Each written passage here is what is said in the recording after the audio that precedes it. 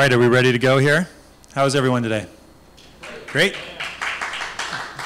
Awesome. I'd like to introduce you to today's panel moderator, Laura Miller. Laura is the newly named Small Business Executive for Commerce Solutions. Laura joined Chase in 2009 and recently served as the president of Chase Inc., Chase's small business credit card. She has become known throughout the industry for her thought leadership and advocacy for small business. Welcome, Laura Miller. Thanks, Michael. So good evening, and it's very exciting to be here, and thank you all for showing up. You know, we always get a lot of people that RSVP, and you know, as you know, in any party, there's always people who don't show up at the end, but kudos to all of you for making the commitment to be here, because that's what can make the difference between success and not. So thank you very, very much. I'm really excited personally to be here at Dallas Startup Week. This is my second year in a row, and Chase for Business is very proud to be the sponsor of today's session. And our goal today is to demystify the credit process and equip you with actionable steps on how to use credit to capitalize on emerging opportunities or deal with unexpected surprises in your business. So with me today, I have a thriving entrepreneur and 4 small business thought leaders. So I'd like to have them introduce themselves so you can learn a little bit more about each of them. And I know why they are excited also to be here at Dallas Startup Week. So, Shelley, can I start with you at the end? Sure. Hi, I'm Shelley Whittam, and I am the director at Addison Treehouse. We're a co-working space up in Addison, Texas. And this is my first time at Startup Week. I'm really excited to be here, meet all of these awesome people, gain knowledge from everyone, and just bounce ideas back and forth, and help you and have y'all help me back and forth, and excited to be here.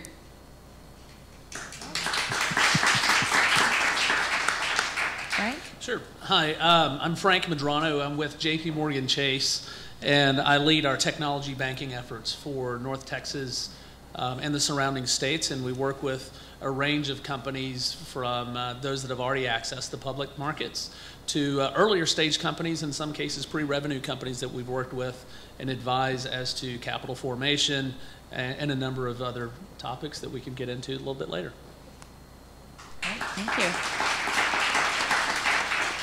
Hayden? Hi, Hayden Blackburn. I'm the director of IdeaWorks over in Fort Worth, so I'm from the west side of the Metroplex. Excited to be over here. But we work with mixed industries and looking at the revenue generating companies that are looking to scale and grow their enterprises, and is what I am also an organizer for 1 Million Cups Fort Worth. Nicole? Hi, I'm Nicole Meadows, an entrepreneur. We bought a business in 2008 at the height of the recession. Ended up evolving, and now we have 4 small businesses, the latest being Nikki's Popcorn Company, which we started almost 2 years ago. So I'm excited to be here. Our thriving entrepreneur. And Herb. Good afternoon again. I am Herb Austin.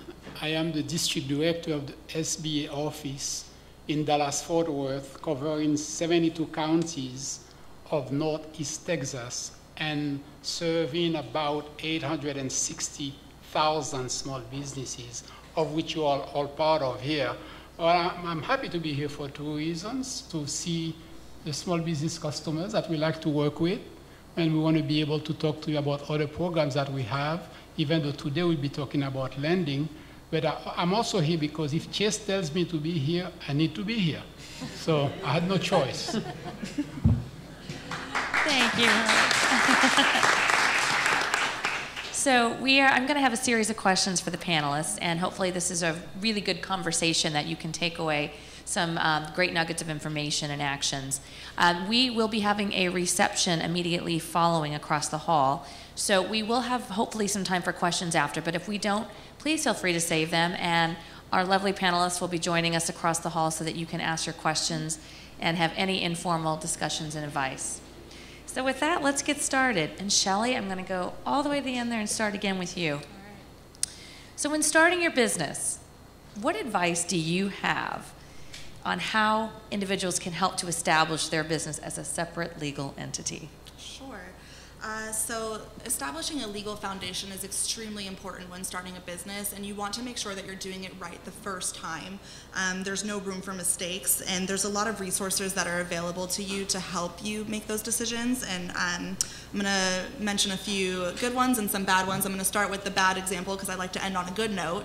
The first example of a bad one is LegalZoom. LegalZoom is an online resource that gives you free legal documents, and it's not a good resource for you to use. There's mistakes in all of these documents all the time, but you don't catch it until it's too late when you're when someone's reviewing your document for a purpose, like if you and your co-founder are splitting up and those types of mistakes, you don't have time for those mistakes later on. You have to make sure that initially everything is right from the beginning. So the resources that I like to offer to people that I speak with are so Vila Wood is a law firm that specializes in startups, and they're excellent, and they're able to help you get off the ground, get running, answer those questions, and get you the information that you need to help you establish that legal foundation. Another really good example is Legal Shield. Legal Shield is a membership that you can have, and you get basically free advice from a lawyer on call 24/7, any type of information that you may need. So if you're having a question, if you need them to review a document, any sort of legal advice that you may have, so that's a really good resource for you to have as well if you're trying to establish that foundation. And then a third resource that I like to talk about is actually a mentorship program at the Treehouse where I work. We have 2 lawyers who are on our mentorship program. It's called Whiteboard Sessions, and they come in twice a month and basically give out free legal advice, and that you never get that. So that's a really good opportunity for you to come and ask them the questions that you need, get the feedback that you need when you are starting a business. I'm going to add on to that. Any particular documents people should be prepared with before they go speak with legal advice or a lawyer? I mean, any sort of document that you have when you're starting your business, I would definitely bring with you to meet with your lawyers so that they can review it for you and give you the information that you need. Contracts, forms, documents, anything that might need a signature for review, anything like that. Great. Hayden or Nikki, do you want to add anything? I saw you both nodding your head. And Well, a large part of that is just knowing the assets that you need to collect. I mean, once you've made a decision on what legal structure you want to go with, whether it be S Corp, C Corp, LLC, I mean, you're really reaching out to the Secretary of State to get an EIN, so you can really start to work on some of those documents and start to build as a legal entity that is separate than your personal identity. The only thing I could add is just making sure that as soon as possible, separating your, like you mentioned, separating your personal and business finances, establishing a checking account and all that, and just keeping it separate, because it makes it so much easier as you grow to keep that separate. It's not muddied. Yeah. You know where you stand. And hang on to that thought, because we're going to get back a little bit deeper dive into that as we go forward. So Frank. Yes.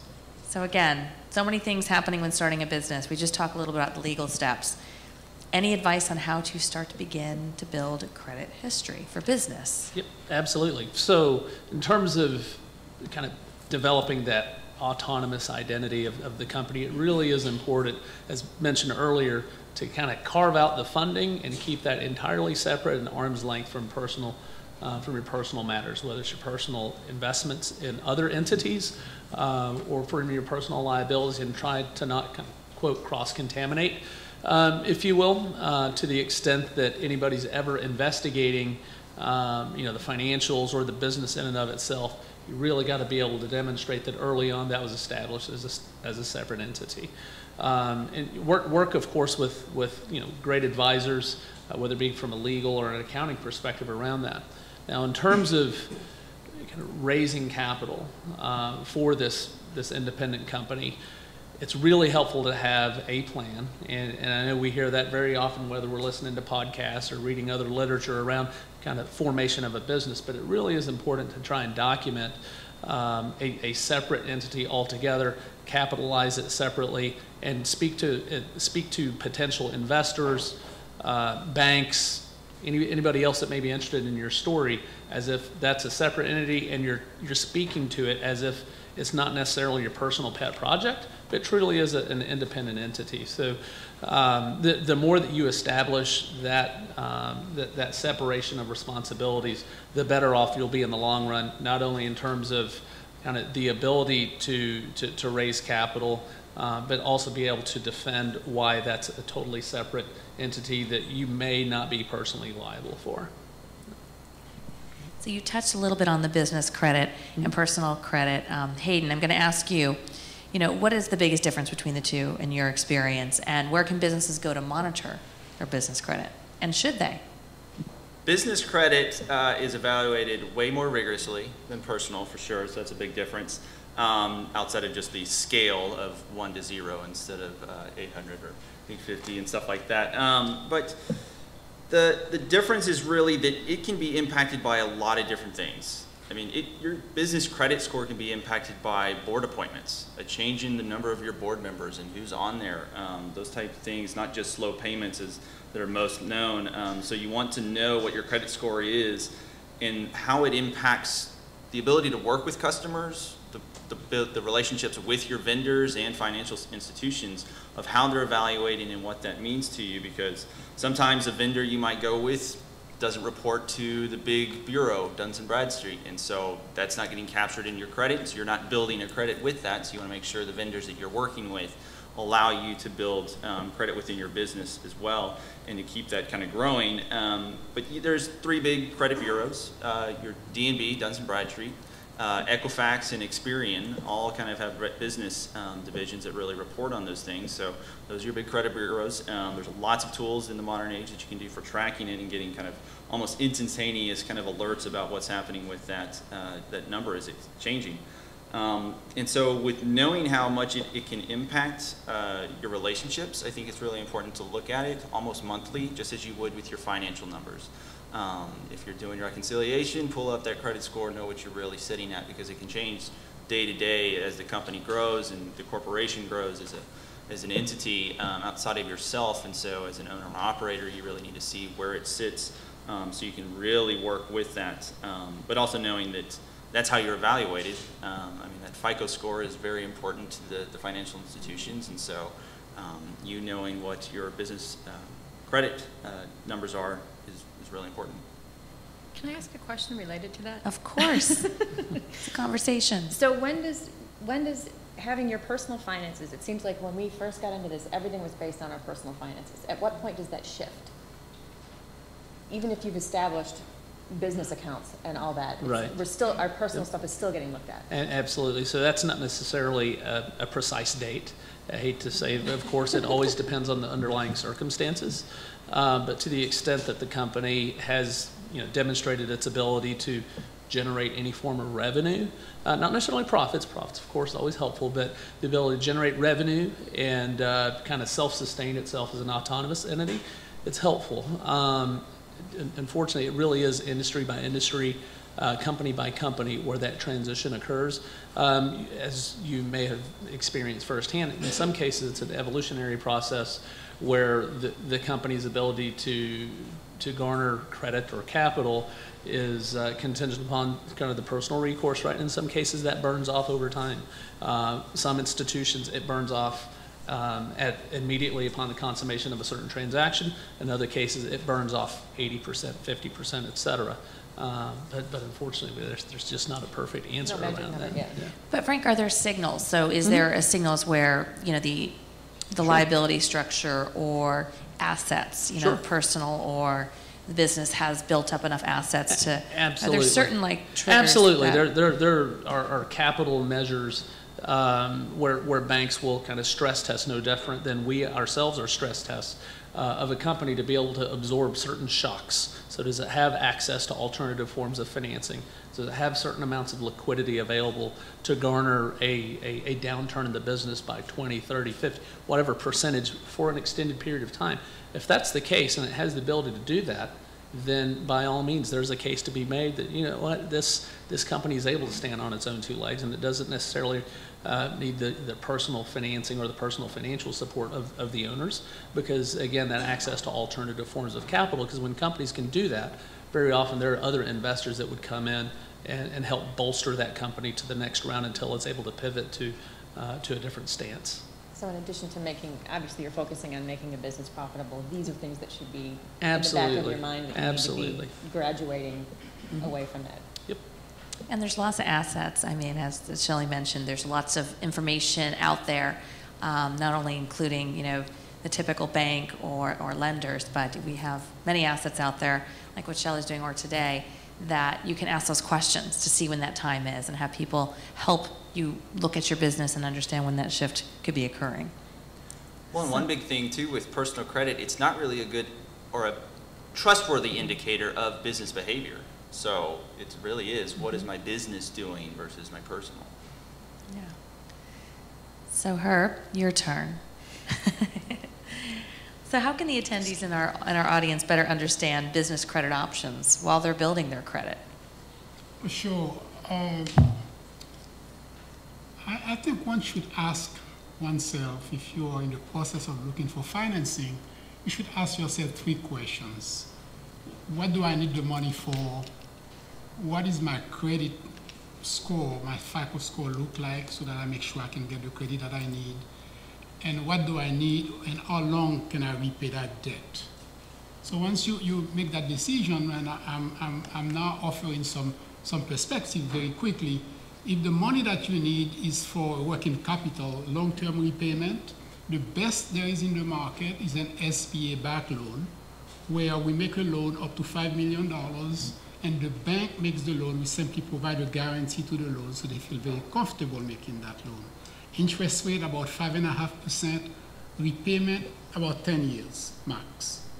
Now, if you're looking for a short-term loan, you're in business, you need to purchase inventory, you need to purchase supplies or whatever the business, I would go to online. They have a lot of online services.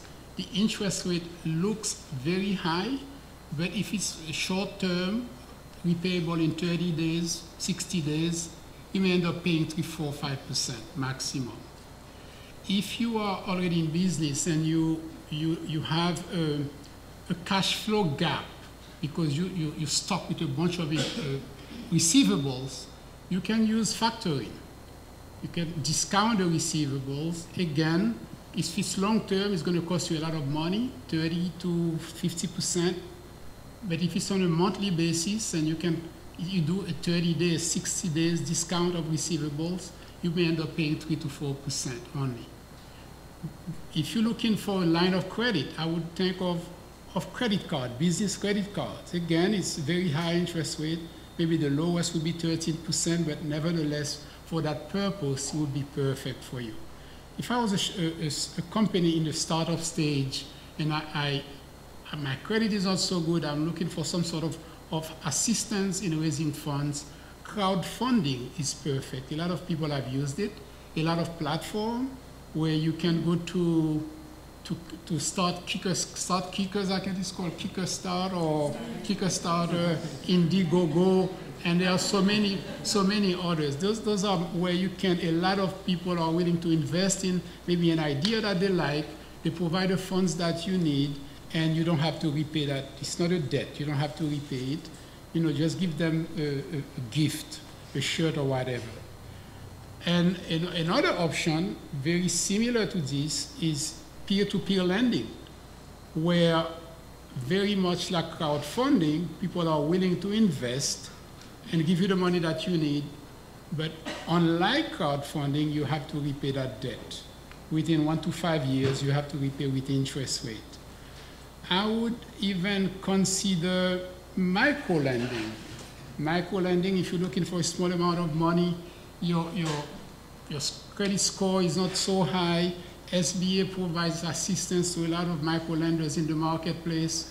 The LIF Fund, used to be called Action, BCL of Texas, People Fund, $50,000 or less, especially if you're a veteran, it's 5% interest rate for the life of the loan, so that's not bad at all.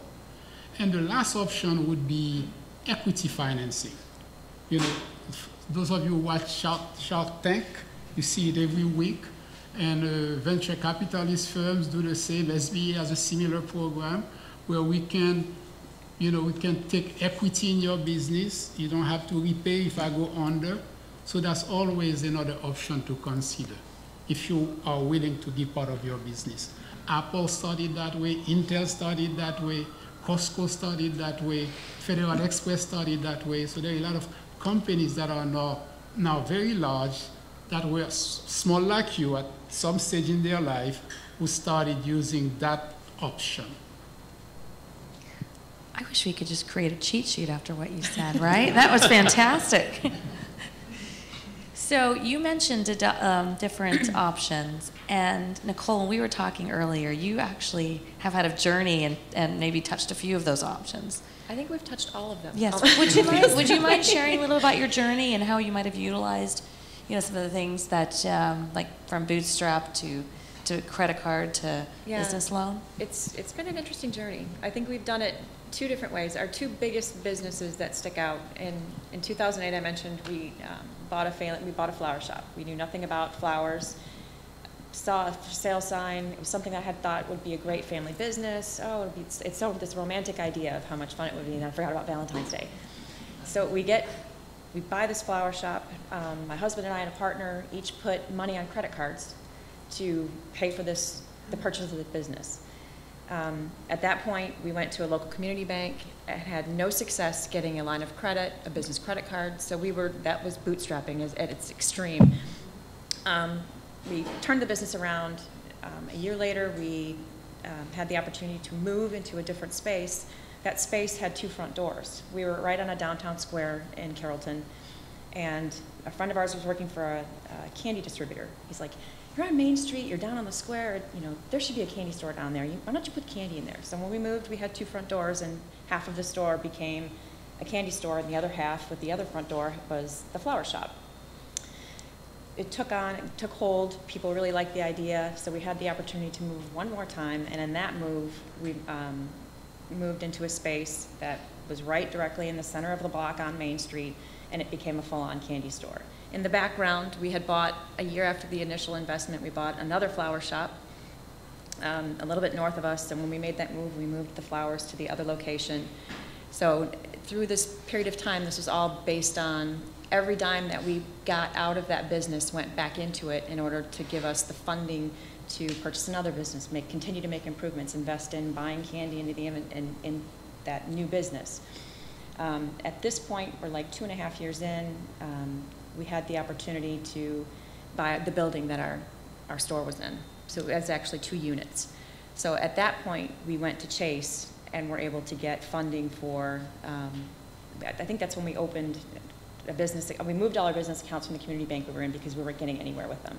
As far as we thought for sure, because it was a community bank, they would be more willing to lend to us because we were a local business, we were right in their backyard, and that was not the case at all. So at that point, we contacted Chase. We were able to secure a mortgage for the building based on our track record and the business growth that we've seen. And we were able to purchase the building. Now we had income coming in from one of the spaces that we were renting out. Ended up selling the flower shop. Several years later, we decided that, okay, we want to open another store because we didn't have enough going on. We wanted to be in Dallas proper was the goal. And at that point, we had been with Chase for a while. They had been very good to us. We were able to get business credit cards, a line of credit for our existing business that allowed us to do capital improvements.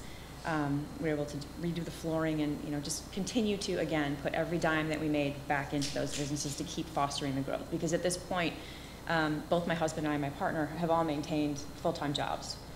So it was 2 years ago, we had been talking about doing another business, which was Nikki's.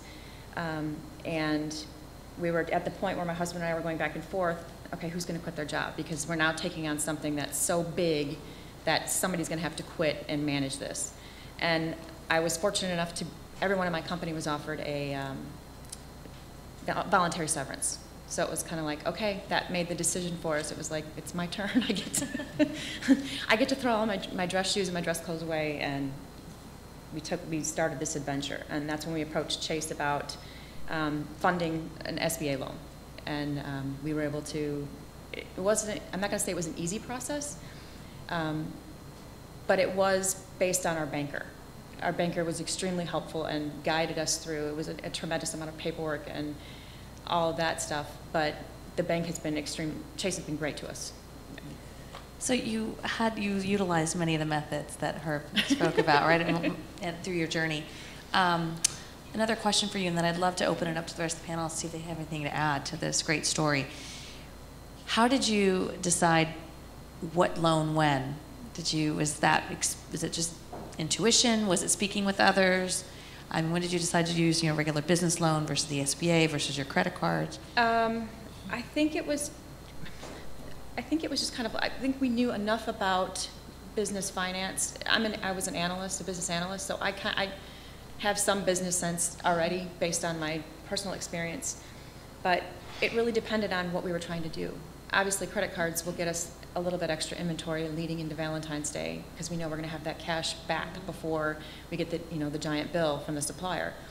It was, I guess maybe it's more based on scale. When we had to do capital improvements and move one location to the other, we needed a little bit more money than we were comfortable putting on a credit card, and that's when we thought, it would be just nice to have that cushion, so that if something does come up, we're not in a panic trying to. It's just nice having that safeguard. So maybe cash flow and scale were some of the differentiators. Yeah, absolutely. Yeah. I don't know, Hayden, Frank, Shelley, would you add anything as you think about types of credit options? Absolutely. If I'm speaking to more of the entrepreneurial set, the feedback that we often get the most is, look, I'm looking for non-dilutive capital. I've started off this business, and I want to own 100% of the pie. And we absolutely understand that and get that. But in some cases, it does make sense to own maybe 80% of a much larger pie than 100% of one that will be much smaller. And again, these depend on circumstances and what you're looking for out of that capital. Because in some cases, if you're looking just for a loan to buy a machine or a piece of equipment or whatever the case may be, not sure if equity is the best solution for something there. But if you're looking more for, in addition to the dollars that would come from somebody like that, but an experienced mentor, smart money as we call it, then that's when it probably makes more sense to look at some form of dilutive capital. What's that percentage? It really is a case-by-case scenario, depending upon what your growth ambitions are and what the capital needs are. So in some cases it would make sense, but in other cases that's not necessarily the case, because as was mentioned earlier, there are a growing number of alternatives for financing. Banks are of course a wonderful solution that have a broad range of capabilities, but in some cases the risk parameters around a certain business are such that it might not make sense for either party, and that's okay. As we always like to say within JP Morgan Chase, it's our job to deliver a solution. Ideally, that solution is branded JP Morgan Chase, but if it's not, still deliver a solution. And it's our goal to introduce those alternative resources when it makes sense. So in many cases for growth-oriented companies, there's this notion of royalty-based financing. It's not one that requires a trade of equity, but it really is there to support growth and is repaid as companies continue to grow. So fortunately, there are a number of alternatives that are available, debt financing being the least expensive in most cases, because that cost of giving up equity, you really don't appreciate it until the back end when there's hopefully a successful exit on the backside. So you all actually spoke about banks quite a bit. I'd like to round robin this. Shelley, I'll start with you and then we'll come down. What opportunities are there for entrepreneurs to access business products outside of a bank? So as far as that goes, I mean, there's lots of different ways to access that. You can, if you have a family friend who's willing to invest, by connections that way, venture capitalists, lots of different ways to do that. The Treehouse is a really good resource for that. If you ever are not necessarily knowing which direction you want to go in, go meet with the mentors, go meet with those people who can tell you, oh, this is what you need and this is who you should meet with, and they'll help you gain those resources and gain that information.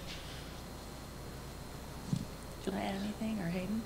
Yeah, so I'll jump in just kind of briefly here. So outside of banks, as I mentioned, there's a lot of other resources, especially as we see with the evolution of technology, right? With mobile payment technologies that are coming up, crowdfunding, as was mentioned a little bit earlier. There's a number of different alternatives that are available, but we mentioned we've gone everything down the capital stack, as we like to call it. There's the trade finance, the trade terms that you get. In some cases, vendors are willing to take a slice of equity to the extent you have to extend it in exchange for either discounted terms or doing some type of pro bono work. There's senior secured and unsecured financing that's available, mezzanine financing for later stage companies, and the various forms of equity that are open. Well, it's very rare for a business to find success by going alone. I mean, you don't really hear, you hear bootstrapping related to kind of financial bootstrapping, but I like to apply it to any exterior resource that you're bringing in. So for somebody to join an incubator or a startup to go to SBA's resources of the Small Business Development Centers to work on their business plan before they get in front of a bank, you're getting exterior resources that you didn't have prior to you, and you're now showing that you're not just locked into a bootstrapping mindset. So that mindset shift of getting somebody else involved with your business, allows you to build relationships outside of just a bank, but a bank could be a mentor and not even give you money. Those bankers are going to be around there, but anybody or anything that you bring outside of your business that you didn't have beforehand shifts you outside of bootstrapping. So you actually are taking bootstrapping to a whole new level. It's not just about dollars. It's almost like intellectual capital. It's knowledge about running your business and probably just in general resources to help you be successful along the way. Absolutely. So. Especially if you're putting dollars into it. If you're paying for a program to learn new skills, that's you investing in yourself and your business, and it's going to lend you to get to that stage.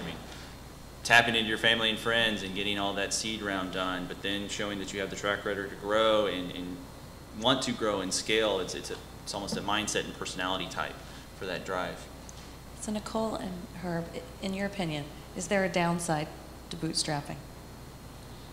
You want me to go first? I look at our history as two separate growth cycles. The first time it was very much everything was done by the string of a thread, or however you want to say that, where we were just using every available penny and nickel and dime to get things done, and we did it part-time, outside of working a full-time job. And the second time around when we built Nikki's, it was very different because we had the support of an SBA loan. We had undivided attention because I left my job and I was focused 100%. And the amount of growth that occurred in the first 4 years of our experience versus the amount of growth that we've had in the last year and a half are completely different because we've had the finances and the focus and the attention. So we've always bootstrapped, but the growth is so much more tremendous when you have more resources available to you and focus. Herb, do you want to comment on that? Judging on Nicole's model, seems as though it does work.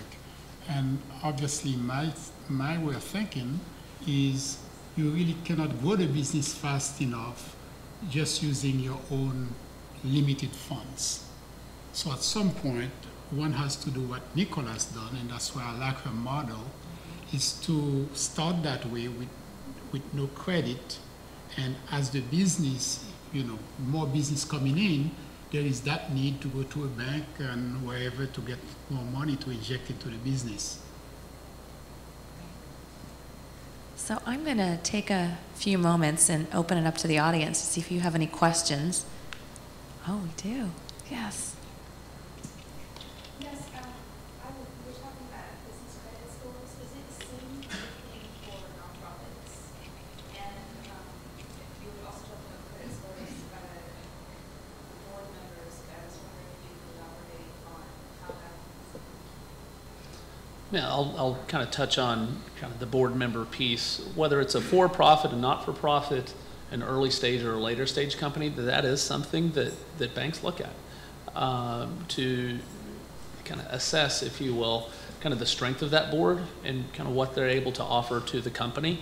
Because in some cases that bank may have a relationship with board members already and can provide some insight as to, okay, tell us what's really happening within the board meetings. What strategic direction are we going? And we kind of cross that with maybe our day-to-day discussions with the company. So again, that's something that we take a look at. And in terms of credit scores for not-for-profits, got to admit, I've never worked really with not-for-profits, but a financial analysis is conducted. It may not be a traditional FICO score, and I've got to admit, I don't have experience in that arena. But that analysis is done very similar to a for-profit company. Understanding what the charter and the mandate is for a not-for-profit. It's not necessarily to throw off 35% EBITDA margins the way maybe a growing software company is, but to see how that cash or any form of capital that is raised historically, whether it be through donations, contributions, how that's used, and compare that to kind of what a plan is. Because very often a bank or any investor will want to take a look at a 24, 36-month plan and then compare actual results to that and make decisions at that point. Yeah, nonprofits can be run very, very similar to a business in that sense of building that credit history. It's really that history.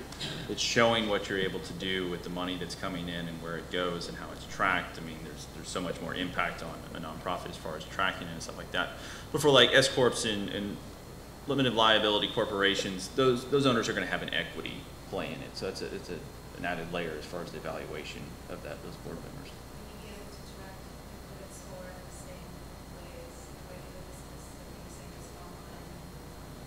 Yeah, I believe so. I believe you can get a Duns and Bradstreet number and really track that. But I mean, it comes down to like, what are you able are your suppliers reporting information about your payment history that's going to lend it, or is it just getting evaluated by a business credit card that you have for the nonprofit or a debit card that you're using through the bank that you work with? And I mean, that checking account is what starts to track that stuff. Great. Yes. Yeah. Herb did a really great job of decision treeing the access to capital, but can you guys speak a little bit about the documentation that's required so that the small business owner can then go to the marketplace for lending? As it relates to SBA loans? Just to the whole universe. Because, you know, you did such a great job of talking about different platforms. Yep. But for a small business owner to start to look at that, he or she's going to need to put some documentation together. So not necessarily to each one, but from a higher level. Kind of a macro level. Yeah. Certainly. So a financial package, for lack of better words, is really helpful. It's a good starting point. What is a financial package? It can vary, right? In some cases, if a company's been established for a couple of 3 years, then any type of external or even internal prepared financial statements going back 2-3 years, along with a projected budget to show what the capital need is going to be going forward and what the earnings expectations are. And then also an attempt to model, because we understand entrepreneurs aren't necessarily in the business of building financial models, but how any type of requested debt would get repaid over some period of time, and how that looks like, and the ability of the company to service all of its obligations, not necessarily the repayment of debt, but its other obligations to maintain its business, its ongoing capital expenditures, its taxes, things like that. So that's helpful. And then personally, what I like to see a company able to identify the market that it's going to go after, right? So kind of start off broad. I'm going to solve a business problem, and here's my addressable market. And of that addressable market, I'm not going to try and conquer all of it in the next 24 months. I'm going to go after a slice of it, and this is the way I'm going to do it, and this is the way my mousetrap is better than anybody else's. So a good business plan in addition to a financial plan is always a really good start. In addition to that, as you will find, an underwriting process of any sort, whether it's equity or debt, it's an iterative process, because in some cases it starts off with simply financial statements, and then it goes a little bit deeper in terms of review of customer contracts. It goes into review of any type of stock repurchase agreements, things like that. Nicole, did you have any best practices to share when you were looking for the? It was just a lot. They asked for a lot of information. So getting it to keeping organized, keeping your personal finances separate from your business finances is key, because you want to be able to present them. Here's a clean package. This is what this is, and it's not muddied with this. You know, here's where I stand personally. Here's where my business stands. And that we've always taken a very stringent approach to accounting. So personal expenses from business, having a really good business plan, and also a financial package, even if it's early on, have it contain projections, and based on, and also a potential debt repayment. That's right. Okay. I always like to say you don't have to be the one entering in the data, but you need to be the one that can tell the story of what those numbers say. Great. We have another question over here. Yes. This is kind of for the background. So you were talking about crowdfunding and all the different opportunities that are out there. We started a company that does actually crowdfunding, the first one in Texas to do that. So we're familiar with the model, but I've never heard a bank openly talk about that. So would there be some sort of mechanism to where if we raise 80% of capital, we do about $1 million raise each time? And if we raise 800 or 900,000, that is there a mechanism that a bank might do a mezzanine or parlay some of that as either a line of credit or potential equity investment in that or some sort of loan? Sure, certainly equity contribution is always the, the place where everything starts, right? Every financial institution wants to see that an operator has some skin in the game, whether that's a small entrepreneur to the much larger equity investors, the likes of Vista and KKR, among others, that there is some type of financial interest at stake. Is it a beginning of a conversation around compounding that? If I understand your question correctly, absolutely. We also want to see, in addition to that, that there is a track record of the business, right? And that it's defendable and it's able to kind of withstand some type of competitive forces, and it has the ability to repay that debt over some reasonable period of time. Great. We have a question in the back there. Oh, you have two. So, gentlemen, yes.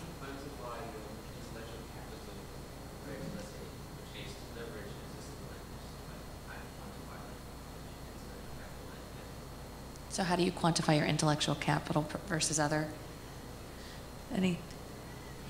I guess, Frank, it's for you. So we use a couple different alternatives, right, in terms of kind of using discounted cash flow analysis around a company and kind of going to external experts. Quite honestly, we touch base with operating partners of others because, look, we're not technologists by trade. Right, we're not, and we're first to admit that, but we do know how to go in and diligence a company and identify, what might some of those gaps be. What are some of the macro factors that could change for a company that could disrupt it? Now, can you apply leverage and can you attract capital based on an amount of that intellectual capital? Absolutely, you can. Is it going to be senior secured bank debt? Probably not if there's not an earnings history behind it. We take a look. In some cases, we'll hire subject matter experts, if you will, to take a look at underlying code, because we've been in some instances where we'll be in the depths of an analysis and they'll say, okay, here, take a look at our code. Again, I'm not a technologist, so I'm not going to just kind of deconstruct that and say, yes, that's worth $100 million, but we do hire people that can do that for us and be sure it's defendable. So before we take another question, so Shelley or Hayden or Herb, like Frank's used a lot of terminology, Nikki in her experience. Not everybody might understand some of the terminology. Sorry, I fall into banker talk sometimes, sorry. No. It's actually, it probably depends on where you are in your journey. And so if people do have questions, are there places that they can go to learn the basic financial terminology, what it looks like to have a basic financial package or business plan? Absolutely. There are lots of programs out there, a lot of people who volunteer their time that want to meet with people in the startup community to help you and assist you and help you make those decisions and teach you what this means and what that means and explain to you the differences between all these options. And there are lots of people out there, and if anyone would like to connect with me afterwards, I would be happy to share more information about connecting you with those people. There are a lot of programs throughout the Dallas Metroplex that are willing to help. Yeah. If I can follow on, and this is just kind of a general observation, there are a lot of mentors that want to help up and coming companies, because in many cases These folks have made their bones already, and they're concerned about legacy and kind of passing it forward. So just be vocal. Just reach out to people, people that have had success in scaling companies, people that maybe had a couple of business failures, kind of teach you what not to do in some cases. So there's just a range of people that are out there that are willing, and very often it's part of networking in groups like this with Startup Week, where people are really interested in helping emerging companies continue that growth. How about you, Herb? I was going to add that the percentage of business startup that fail is just amazing. The number is so huge that I hate to mention it at conferences. But nevertheless, I think there is so much out there. When businesses fail, it is because of lack of management experience and expertise, not really for money.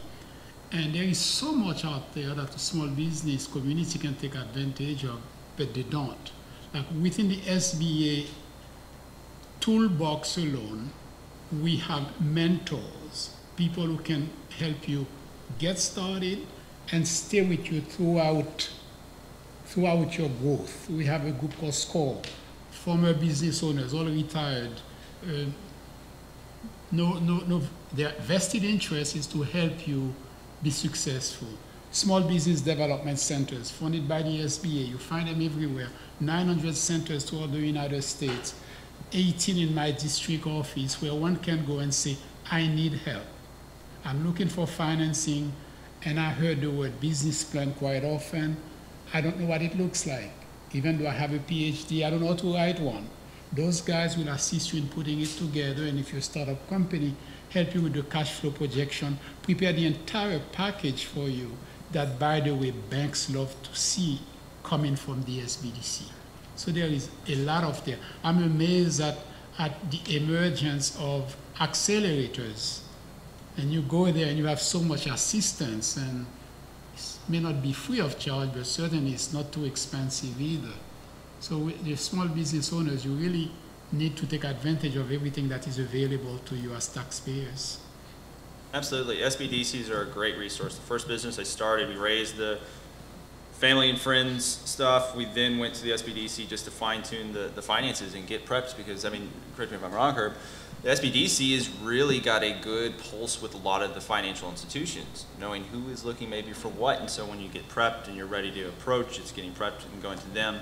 But kind of touching on how Frank had talked about mentors, it's amazing what you'll see in the startup community across the region. There's a lot of people with the give before you get mentality. So they're wanting to create value for you before ever expecting something to come in return, because that creates value for them, just knowing that they're helping somebody that is needing just some answers to questions that they have that keeps them up at night. Great. So I know we had a question on the left, and then what I'm going to do, take your question, is we'll actually, continue this on across the hall, and you'll be able to answer, ask any questions directly to our panelists. So the gentleman in the yellow shirt. Sure.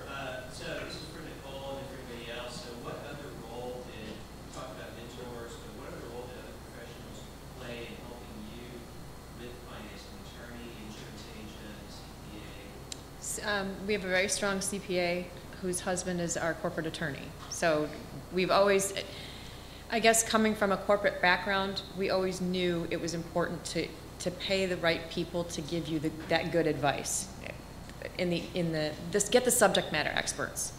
I know how to run operations and be efficient and manage my costs. My husband is very creative, and we're missing a lot of those other details. So we've learned, fortunately we haven't had any major disasters or anything, but we've learned to pay the professionals to do those things where you have a lot of risk. It's like puzzle pieces. Figure out what you have, what all of your family, friends have, and then where you actually really need to fill it in. So before we head across the way for our reception, I did want to first of all thank our panelists for an incredible wealth of information. And if you could all, would love for you to leave our audience with one piece of advice, whether it's business credit, a business product, like cards, like loans, in one final sentence, what would you say Let's keep it Twitter-like, you know, the 144 characters. Shelley, can I put you on the spot first? Sure. My advice is to use the resources and make sure that you're using the right resources to give you the correct information. I would say that, look, it's okay to know and admit what you don't know. Nobody's going to fault or question that, and if anything, people will applaud that. It takes a certain amount of kind of emotional maturity to acknowledge that, and it's kind of hard with a type A entrepreneur to acknowledge there may be something that I don't know, but it's okay, and reach out to professionals that have experience in that. Great. Mine would have to be, don't make decisions based on assumptions. If you feel it is assumption, validate it, research, get connected to people that know a little bit more about that before just assuming that somebody won't work with you because of the stage you're at. Mine would be keep your day job as long as you possibly can.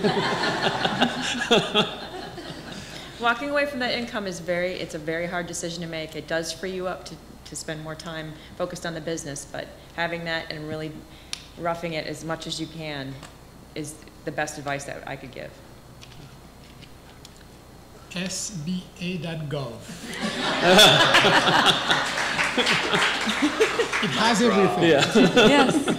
It's all there.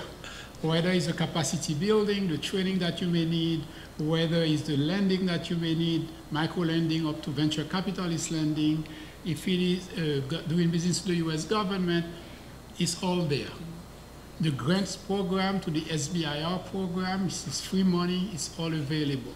Grants.gov, which is part of SBA, any grants in the government, it's listed right on our website. So I think those were some very insightful last thoughts, and we want to invite you right across the hall. We're hosting a reception from 5 to 7 where our panelists will be there, that you can ask any questions or get some more of their insights. And also, as a thank you for attending this panel, did everybody get their notebook from Chase Inc.? If you did not, there are some notebooks out front. Chase Inc. is our business credit card, and you have Chase Inc. notebooks to help capture all the fabulous information that you got this evening and the rest of the week. And thank you all very, very much for your time, and enjoy the reception.